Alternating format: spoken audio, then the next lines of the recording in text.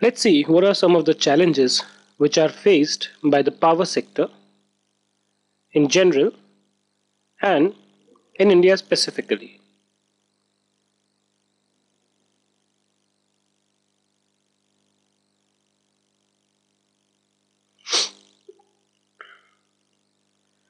The first challenge is around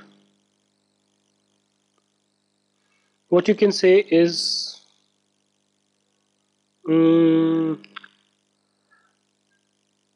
loss. Actually, loss will be the correct word for this. So what happens is, in the power plants where the energy is generated, part of it is used internally. Part used internally. And second, even when this power as it is produced is transmitted, some part is lost in transportation. So let's say 100 megawatt is what was produced, 10 megawatt is used internally. Then let's say 10 megawatt is lost in transportation. So what reaches the ultimate consumer is only 80. So these two basically account for loss of power. Now while there have been attempts to kind of reduce this, but normally it doesn't happen. Now in loss in transportation can again be because of two reasons. One is theft. I mean, even though there might be a lot of attempt which might be made by the government, many a times people try to steal electricity. How does that happen? Suppose a wire is going from a locality A to locality B. Someone will just put in a wire here and he will steal electricity. So that's one. Second is underutilization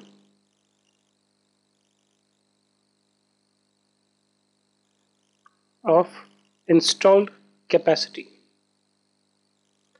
Now what happens is that even if the government sets up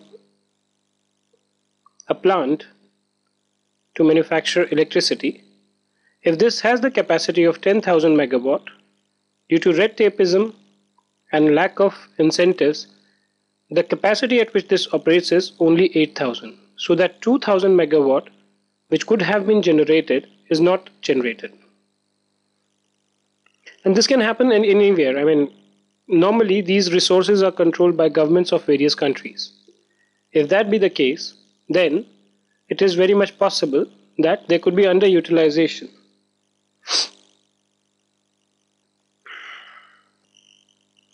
Third is lack of raw material. Now in India, even today, the thermal plants account for almost 2/3 of the total electricity generated in India. Now these thermal plants can basically run if they have the required resources in terms of coal, etc. Because of the lack of adequate raw material, these thermal plants at times are underutilized. Because of which also there is a lot of problem which is faced by power sector. The second thing is that even the natural resources which are available, these are allocated by the government. So as and when the government allocates it, now the government has been recently following the public-private partnership model. However, even in these cases, some of the private players, while they do start their work and they have really made a good headway, the others who are sitting on these natural resources are not able to make a correct utilization, which is again a problem. Okay. And again, the pricing is also an important factor.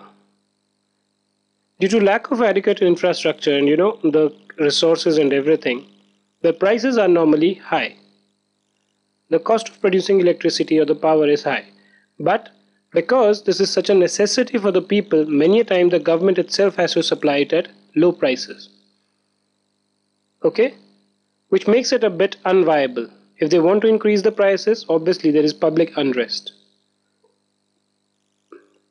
The private players would not come unless and until they get some kind of a margin here. So all these factors make it a bit challenging to operate in the power sector in the country. All this is diverting the use to the non-conventional resources like solar energy, windmill, etc. So those non-conventional in the form of solar and windmill are actually now gaining a lot of importance because of these problems in the traditional thermal plants.